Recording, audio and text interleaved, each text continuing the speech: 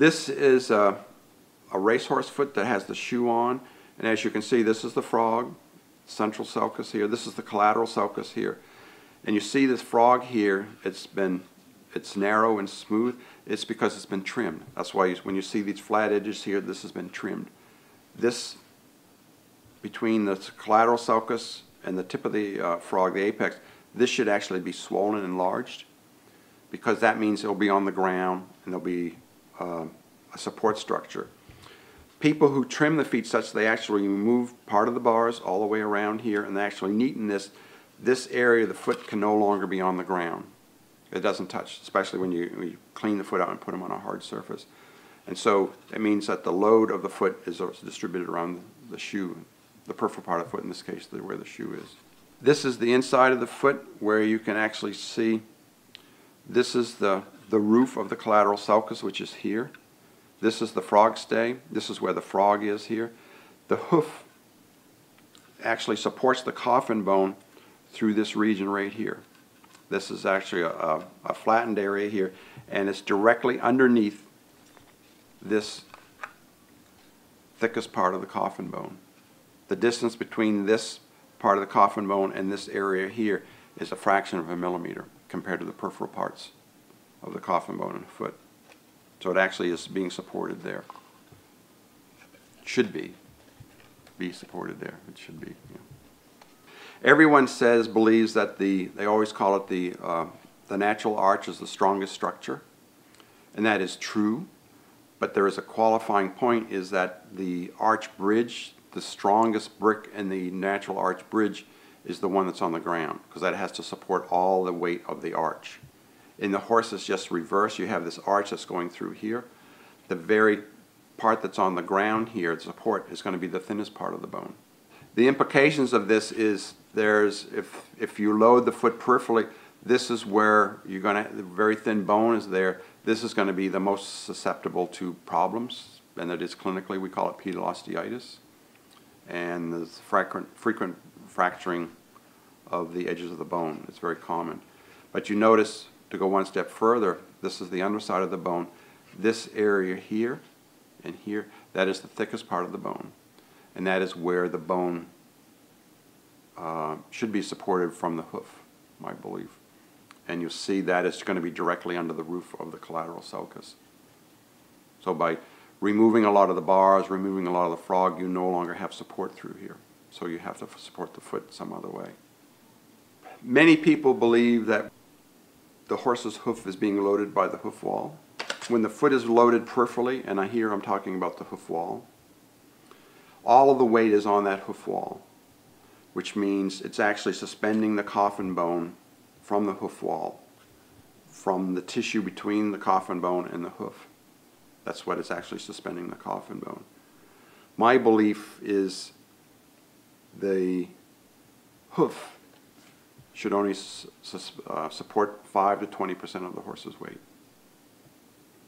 And as a result of that, it means the other 95 to 80% of the weight should be somehow supported by the solar structures. And here we're talking conformable surface. If they have a dirt plug, ground surface, and that sort of stuff, it's actually going to support these structures and fill up that collateral sulcus, which then will support this part of the coffin bone. That's what's going to be the supporting structure. So the coffin bone really shouldn't be suspended from the hoof wall 100% of the weight.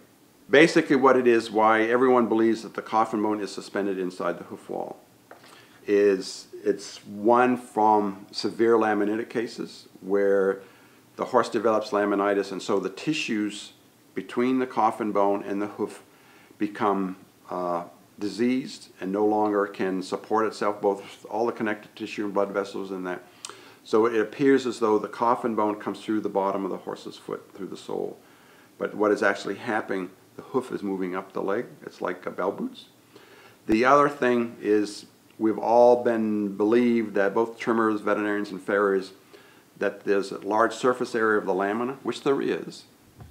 And as a result of that, that is what is suspending the coffin bone. But it has to do with how the foot is actually being trimmed.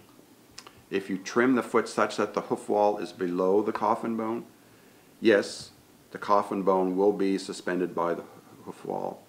But if you trim the foot so there's minimal amount of weight load on the hoof wall, that will not occur, and most of the weight will be on the solar surface of the foot. I've looked at a lot of feet, and I see a lot of pathology in these horses' feet, especially the coffin bones, because we're trimming the foot such that the hoof wall is the loading structure.